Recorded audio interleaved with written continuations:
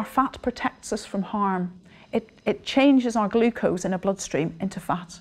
And not everybody's got the ability or the same ability to convert glucose into fat.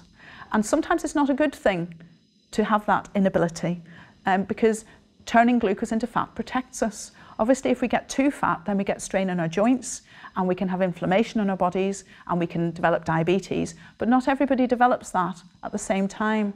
So I wanted to make the point that our fat is useful for us. It's a warning sign, a bit like having, was it canaries they used to take down in the mine and the canary died?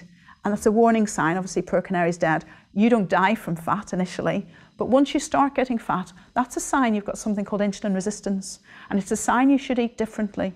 And that's what I say to people now that I've got into the way of talking about it. I say, your body's different to other bodies. Your body doesn't respond to the Eat Well guide or the Eat Well plate, and your body would benefit from eating differently.